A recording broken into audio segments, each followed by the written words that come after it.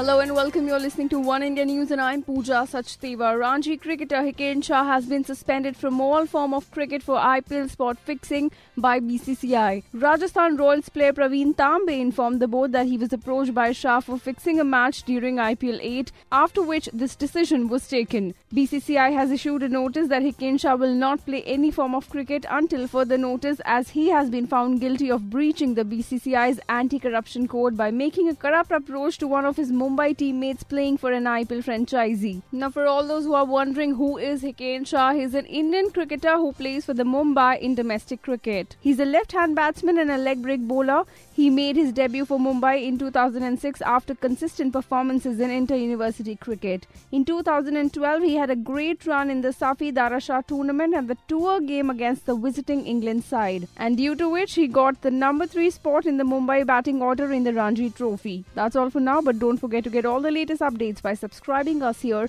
on One India News. Take care.